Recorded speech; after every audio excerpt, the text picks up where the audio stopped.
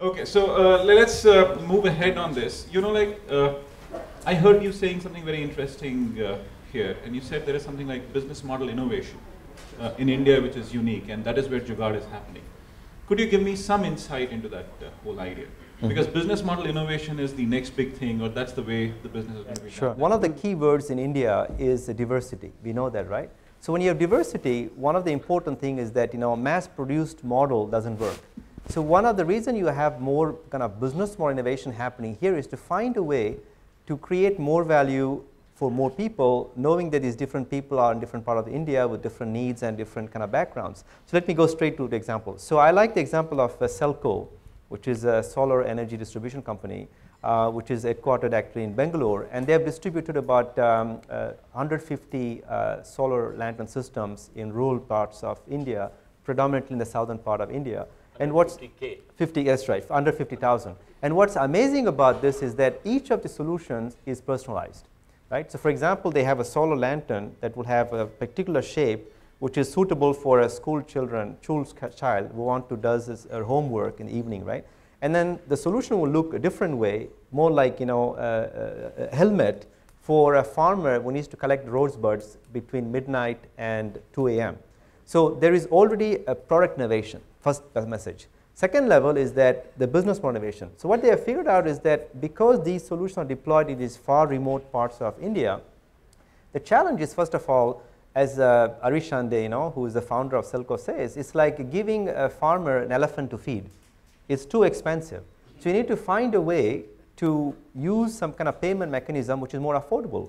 So then the question is, if the lantern has a physical problem, solar lamps have some physical kind of maintenance problem, how do you fix it? So what he did is essentially he trained these micro entrepreneurs in these villages who actually go every day. So they charge these lamps in the morning, and then they go door to door and actually install them, and then they collect payment the next morning. If there's any problem, they can locally fix it as well. So what I like very much about this example is that this is a kind of business model innovation because Mr. Kapoor works a lot with Michael Porter. We talk a lot about shared value, right? We talk about hybrid value chains, which is how do you combine this kind of for-profit thinking where you don't do charity, you offer solutions that are paid for low-income people. At the same time, you create economic value as well, for the society. So this is a kind of a hybrid value chain that creates win-win-win kind of value for everyone because it creates jobs for these micro-entrepreneurs. It contributes to the sustainability, not environmental, but also socioeconomic sustainability of the local communities, and also brings value to this end users, whether it's the school children studying or the farmers or other people having other economic activity. The other example I like very much is a GE Healthcare. We talked about the devices, right? That's a product innovation. But they're doing some amazing business model innovation, whether it's in terms of partnership models with the state governments, adopting a whole hospital in Tamil Nadu to trial out new service models, new payment mechanisms, pay as you go, where they don't sell you equipment, but they have you pay per scan. For every scan you make, you pay as a service model, right? Pay per use kind of model. And then they've done something incredible lately, and I will just shorten this thing, is essentially they find a way to partner with the local entrepreneurs to run these cyclotrons that produce a particular glucose, which is injected into patients before they undergo a scan in a PET-CT scan for cancer detection, right? So they found a way, a Jugaad way essentially, to decouple the cyclotron from this scanner. So the cyclotron is operated by the entrepreneurs in one place, and then they produce the glucose, which used to be imported, by the way, which means that it decays very quickly and it's a loss of value. And now it's locally made, locally produced, and given to the hospitals in a just-in-time fashion. Great, Navi. In fact, let me just go straight to Anurag here. Anurag, during your introduction, when you were introducing the talk, you said that you are actually using Jugaad in your office regularly. Probably you name it differently, but could you give me some insight as to what it is? I come from the media business. First I'd like to give you two examples of innovation in the media business, and there's a company called Times of India. I'm sure most of you know what that is, but they did two very innovative things, and one is called the Media Net. So it's, for those of you who are not aware, it is like a paid, editorial is a wrong word, but it's a paid platform.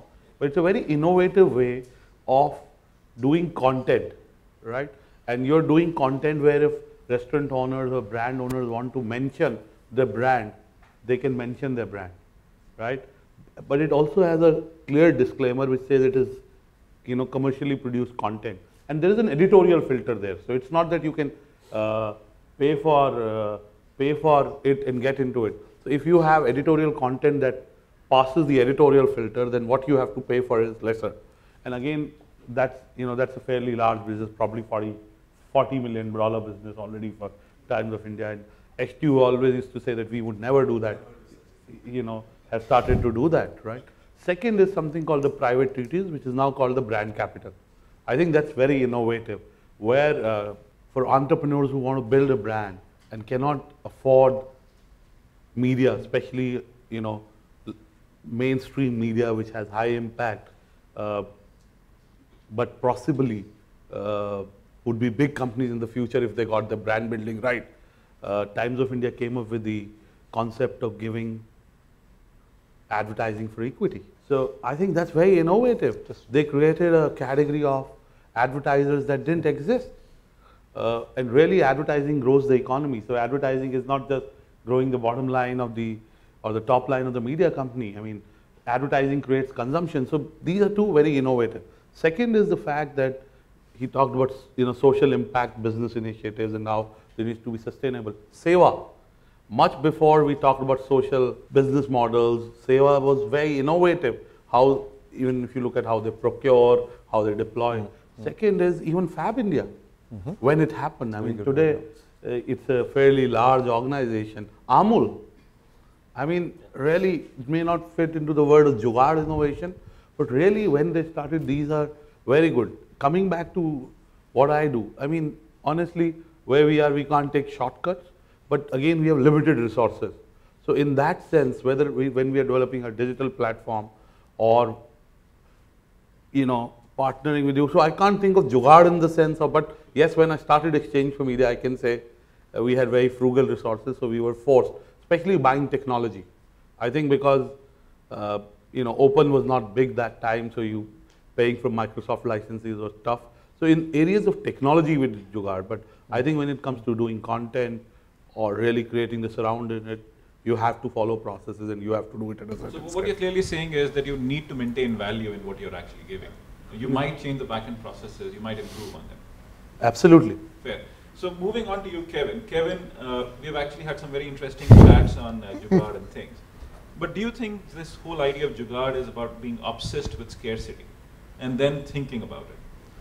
Well, I think that one of the challenges is that you end up kind of so focused on kind of, I guess I'd say this way, that it's said that the good is the enemy of the great, right? And so, I mean, you talked about some of the negative aspects of Jugaad, but the actual, I mean, the thing, I mean, you've kind of redefined the word. I mean, it's essentially a curse word, right? I mean, you call something Jugaad when you're saying, well, it's kind of crappy, but it works, right? And you don't really mean that anymore, and understand that. But in its kind of original sense, right? It's about, it really is about making do. It's what my dad has always called close enough for government work, right? It's the same idea.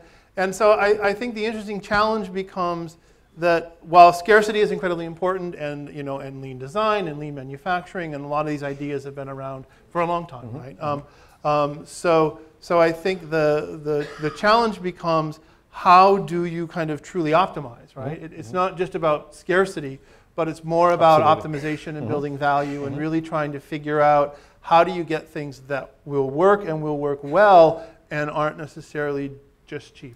I think it's incredibly important. Building on this, you have actually been working in the area of urbanization in India, and you've actually found some bits of Jugaad in action, as you say, as a first.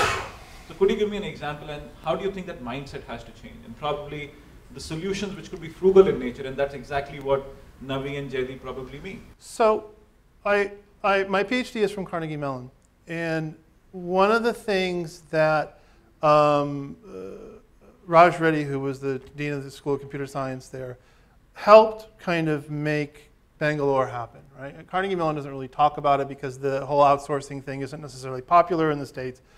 But one of the first things that they did was Raj came and they said, you know, we want to start doing more outsourcing stuff and things that are going on. And Raj says, you know, okay, but if you want to bring companies from the West to India, you're going to need reliable power, right? You're going to need actual satellites, right? I mean, the reason Bangalore was full of satellite dishes because there were no landlines, there were no ways to communicate. And I think that was an important aspect, right, to understand that. And I look at, you know, here in Delhi and Gurgaon, right, where I'm with you, 8 hours a day you're not going to have power. 1/3 of the day there is no power. But yet everyone's like, well, we put in batteries, we do this, we do that, we make it work, right? Some subdivisions, housing complexes will put in their own generators. This hotel, I guarantee you, has a generator, right? The lights will go off, the generator will kick on, it will crank out more diesel, more fumes, more wonderful pollution in the air of Delhi because the power systems don't work. But they work enough. Right? And that's where I think the urbanization of India is very Jugaad, right? Because it's like, well, you can get by, right? You learn to live with it, you learn to accept what's going on, and then you don't fix it, right? I mean, you've got, the head of the AP saying it's okay to steal energy. Well, that doesn't help solve the problem either, right? So, but that I think is a great example of how where it's like, well, yes, it's working, but it's not really good. And I think the price that gets paid there is quite significant. So it's about the mindset issue as we actually move ahead. Yeah, it really is. I mean, so Anurag, yes, you had to say something, like you have to counter it or you have yeah, I don't agree with him. The way Kevin is describing is Jugaad is bad. I mean, Jugaad is a bad word, it's a 4-letter word. And when you read Navi and Jaideep's book, Jugaad is in that way sexy. It works. That's also a 4-letter word. No, yeah, but it is part of the 4-letter word. But point is, in their book, it is about filling the need when it is needed with less means. I think, in fact, before they wrote their book, probably Jugaad, we always use the word Jugaad, but not in the way they use. So, in my view, they made Jugaad acceptable. They made Jugaad a way of life. They lent legitimacy. So, I think Jugaad, when it comes to innovation, or making things work is a very positive thing, and especially the examples you gave and the examples in your book, right? I think what Kevin talks is a very negative manner. Those are shortcuts. Those are make-do. That's very different from what Navi and Jaideep have talked, and they can tell you more. No, I agree with that. I think, as I said, I think what's happened, I think they've kind of redefined it, though, right?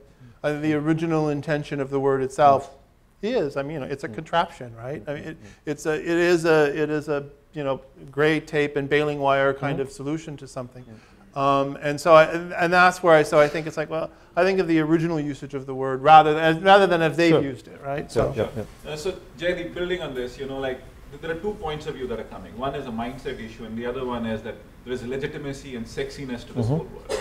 So, how would you really look at this dichotomy? So, it's very interesting that. The first time I think I actually took the word Jugaad in the context that we use it seriously was when somebody at Cisco in Bangalore in their Globalization Center East used the word to describe what they were doing. This must have been about 4 or 5 years ago. 5 years ago, yeah. And we wanted to know what was happening in Cisco, what they were doing there, and they were basically the Cisco center in Bangalore was intended to be the global hub for telemedicine. And this guy used Jugaad, and I almost, sort of laughed. It's like, you're not serious. And then I realized he was serious. And what he meant, then I tried to understand what he meant. And he meant Jugaad in the sense that we have come to write about it. For him, it was this mindset. It was a mindset that was somehow capable of making do with very little. And then perhaps in a company like Cisco, they felt that if you could get that and then marry it to all the other process excellence that was in Cisco, you had a world-beating combination, right? So I think that was when I myself started taking it seriously. And we wrote blogs about it, but we never really ourselves, I think, wanted to push the word too much. It was interesting that it was when an agent wrote to us and said, why don't you write a book about Jugaad, that we started to seriously use that word and then seriously think about how we might sort of look at it and make it more legitimate. So that's a little bit of And the agent is an American, by the way, and she lived 2 years in Delhi. And she said, firsthand, I saw Jugaad. I saw the good, bad, ugly Jugaad. And I'm aware of the ugly Jugaad. I think Kevin is right. I mean, no, Jugaad used the bad intention. Remember that framework, right? Leads to bad karma, right? I mean, that's classic, right? We don't, condone that kind of Jugaad. But she also witnessed the kind of resilient spirit of some entrepreneurs who applies to Jugaad to create value for others at the same time, positive value, right? Without breaking law, without creating pollution, and I totally agree with Kevin on that as well. So that's the part that she picked up. And even for us, when we got the email, I don't think we want to write about Jugaad. And she said, no, it's not Jugaad I'm interested. I'm interested in Jugaad innovation. Fair. So yeah. Last two questions. In fact, you talked about MOOCs, Jaideep. How do you think education is going to get changed? Could you delve a little more into it? Because I think in terms of what you're saying as an innovation enterprise, we can fundamentally alter the inequality that exists in education in this country. So any insights on that? So, great question. And if you just go back to how we were trying to define Jugaad, how we define it. Frugal, flexible, inclusive, those three components.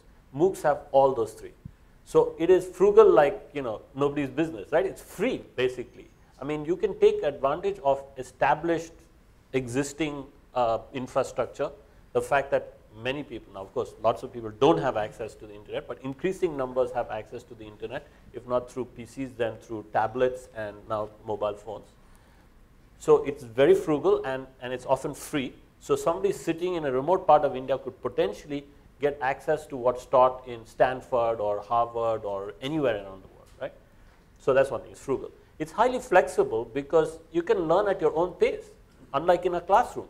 You can stop and start, you can go back, you can talk to friends, you can try and work it out yourself, all this kind of stuff. You can't do that in a classroom. And it's inclusive. Think of the hundreds of millions of people around the world who would like to, attend a course of Michael Porter's, for instance, but can't. Okay? They can now potentially, I don't know if he has courses online. He's starting a course online called Exponentially. So, this is frugal, flexible, inclusive, and in our definition, it's a Jugaad which has transformational, possibilities. I would just add one thing to education. I think Jaideep said, which is the kind of traditional education where you learn, knowledge kind of thing. But there's another approach to education which excites me the most is learn by doing. And that's where Jugaad comes right onto it, right? Let me give you a couple of examples. And I really want to make sure that Anurad and the Stanford biodesign guys explain. So that's really about that, right? Which is not about, okay, you learn all the thing at AIMS, right? Which is fantastic about the body and everything. But in reality, it's about, if you're a physician, you have a lot of knowledge about, how to, solve, diseases, etc. But how do you go from being a physician to this kind of physician who actually makes stuff, tools or devices that actually help in your day-to-day job? Well, either you can get them from, from medical device companies, but they may not always be ideal, right? So then you have to start kind of thinking, well, how can I do it myself, right? So what I'm getting at is that there's a new way of learning, I think, is by doing. And I think this is something that we don't think about often.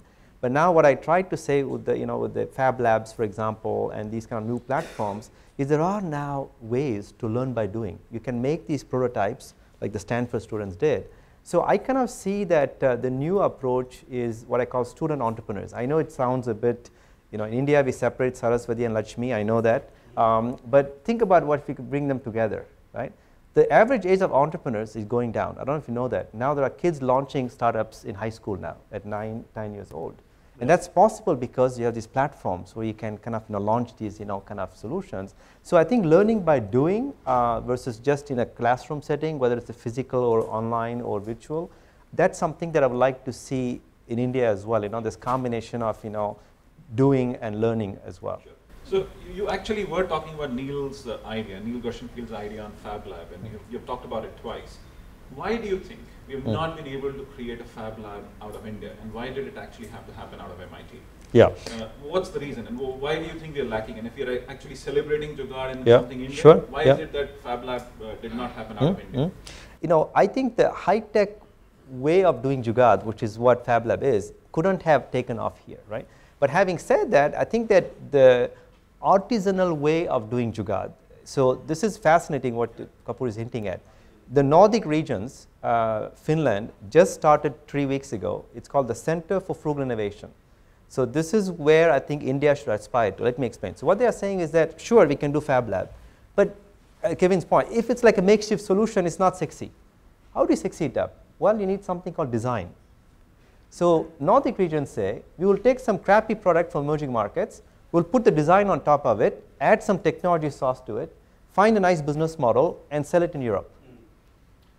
So that's how we can excel in India, is to say we may not be excellent in high-tech stuff, but we can bring in other stuff, which is the kind of artisanal kind of sensibility we have. So that combination would be something you can try out here. Absolutely. In fact, I must share that I'm talking to Neil Gershenfield, and we are probably going to open the Lab Lab in Chandigarh with him. Make it an Indian version of it. That's all I implore you to do that. It has to be an Indian flavor to it, absolutely.